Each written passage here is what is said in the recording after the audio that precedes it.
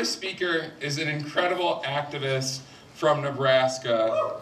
Jane Kleeb does a lot of stuff. She serves on the national board of our revolution. She's the founder and president of Bold Alliance, a group of rural states working to protect our land and water. And as chair of the Nebraska Democratic Party, she's just written a new book called Harvest the Vote. That's a snappy title. Give it up for Harvest the Vote again, everyone. Okay, she's here to tell us about that and much more. Give it up for Jane Kleeb. Okay, hey, so just one thing, because I have my family in the audience, if I didn't correct the pronunciation of our last name, they would literally me. So it's Kleeb, just so everybody out there in the universe knows. I'm happy to be here with you. I am the chair of the Nebraska Democratic Party, and I'm a proud founding board member along with Jim Hightower, wherever he just went. And we decided to create our revolution not because of one person, but because of all of us. And I think it's critical for us to remember that we decided that it was not only important to work on all the issues that we deeply care about. For me in particular, I really want action on climate change. Quite frankly, I'm tired. I'm tired of even individuals in our own party pretending that we can somehow create climate action but still build out new fossil fuel projects, and I'm here to say that that's impossible. If we're going to take action on climate change, that means ending fossil fuel pipelines, that means ending fracking, that means the development of coal, right?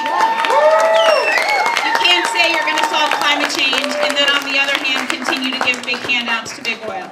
So that's one of the reasons why I joined Our Revolution. The other reason I joined the Our Revolution board was because we can't only have one foot in the streets, and in my case in Nebraska, in the fields. We also have to have one foot in the party. We have got to transform the Democratic Party. There has to be more people like us in those rooms when we're making decisions about which candidates we're going to support. How are we going to do grassroots organizing? What states are we going to invest in? For too long, our party, which is what I talk about in my book, Harvest the Vote, we have adhered to this wiring of the electoral map that somehow the blue states and a few swing states sprinkled in are the only states that matter. Well, guess what? 50% of our population is going to start controlling 84 US senators, because the vast majority of our populations are going to be concentrated in the coast and in states like Colorado. So if you want our Supreme Court to continue to look like it does, not representing America, if you want the US Senate to continue to look like it does, not representing America, if you want governors all across the United States to continue to looking like what they do, which looks like not America, then you have to organize in rural communities. And we used to win in our rural communities. The same values that we hold as the Democratic Party, which is that we believe that we all do better when we all do better, a saying that Senator Paul Wellstone carried on, but was actually created by Jim Hightower's father, a little trivia point for you. If we truly believe that, then we can't leave rural people behind. And that's what our party has done, that's what political movements have done, and that's what we in Nebraska showed how we can punch above our weight. We fought 10 years ago against the Keystone XL pipeline, and we're continuing to fight against the Keystone XL pipeline. And if the Democratic Party and if the environmental community decided when we first took that fight on, if they decided that they were going to fight that the same way they always have, which was to walk the halls of Congress, hold big steak dinners with members of Congress, getting them on their side, doing rallies in DC to convince President Obama to be on their side, we would have lost. The environmental community joined hands with rural farmers, with ranchers, and with tribal nations, and we decided that we were going to do politics differently. We decided that we were going to take the fight not only to President Obama in Washington, D.C., but we were going to organize in farm country, in rural country, on the reservation, and we were going to organize the people who were directly impacted.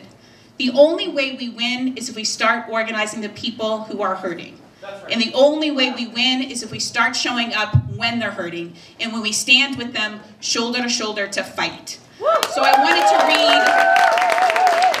to read just from one section of my book because it's the section where I talk about Senator Sanders, and I thought you guys would appreciate that. And I wanted, if you make a donation, $20 to Our Revolution today, you get one of my books, and I'll be happy to sign it afterwards. I'll be over there in the corner, as they say. I don't have my glasses, so oh Lord. All right. I'm not a policymaker, but I do have a unique perspective based on my involvement in the fight against the Keystone XL pipeline. My work as an organizer and my personal life as a neighbor in rural America who listens to what folks are saying. Maybe it would be easier if we could just close a coal plant and build more wind and solar to power our communities, and that would be the end of the story. There are people and families and land involved, so it's not that easy. Our country has allowed big corporations to control the types of energy favored, when the energy is generated and who it's sold to. We've been told we don't get a say in the process. We've been told that because we flip a light switch and the power goes on to our homes, then energy's there and it's reliable, so we don't get a say. This system worked for us for decades, but now the entire equation has to be flipped because we know the devastation of climate change brings to our communities with the continued fossil fuel development. In a 2016 exchange with coal workers, Senator Bernie Sanders nailed the response to climate change. He made it clear that he believed in climate change and acknowledged that jobs in the coal industry have been declining since the 70s. He then looked at a young coal miner and said, "I do not hold this gentleman and the coal workers responsible for climate change.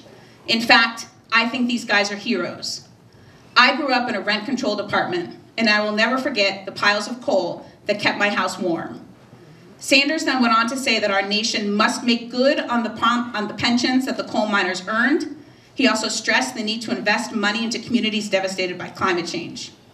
We can acknowledge the hard work and not leave anyone behind and make it clear that we stand where we stand on the changes that we must make now. Why this story is so important is because for too long as progressives, we have demonized those who work in the oil and coal industry. And they're hurting just as much as other families are as well. We don't decide that we're going to transform our energy system by building out more clean energy with wind and solar, and then decide that those families who work to keep our lights on for decades are going to be left behind. People in our revolution believe that we bring everybody up together, right? And that we build movements from the grassroots. And I'll just close with this very brief story. I was with a bunch of farmers. We're fighting a bunch of Costco chicken plants, right? Costco's come into states like Iowa, Nebraska, Kansas. They've decided that they can go into small communities because they don't hold a lot of power, or so they think. And they think your main streets are dying, so we'll come in and we'll provide a lot of jobs, we'll keep your schools open, etc. It's all, of course, a lie. Costco wants to come into a small town and process 2 million chickens a week. 2 million chickens a week. So those $5 rotisserie chickens that you're buying, please don't buy them. Buy from a local farmer. So a bunch of farmers decided they were going to fight back. These contracts that they put on our family farmers' shoulders are unfair. So we're organizing. I follow his pickup truck into town. He has 2 bumper stickers on his pickup truck. One is of the Tea Party, and there's one that has kind of a thing of a broken pencil that says, "If you think guns kill people, then you think pencils misspell words." Okay. So we were just talking about organizing, protecting property rights, water, all on the same page. I get out of my minivan, he gets out of his pickup truck, he comes over, and he says, "So, what'd you think of my bumper stickers?" In that moment, as a progressive, I could have started yelling at him.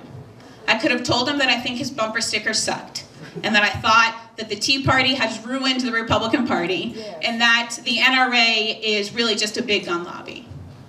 Instead, I put my arm around him, gave a chuckle, and said, "Look, we're probably not going to agree on gun reform tonight, but I'm here standing with you to protect your property rights and to protect our water. So let's start there." And that's what we do as progressives. We find common ground. We bring people along. The only way that we are going to win elections and the only way that we're going to get good people in office again is if we start to transform hearts and minds. And that means being on the streets and in the fields and telling our stories and bringing people along with us. So thank you to our revolution. When we organize, we win. When we organize, we win. And we would have never won Keystone XL unless we organized at the grassroots level. Thank you. When we organize, we win. All right, give it up for Jane Kleeb, everybody.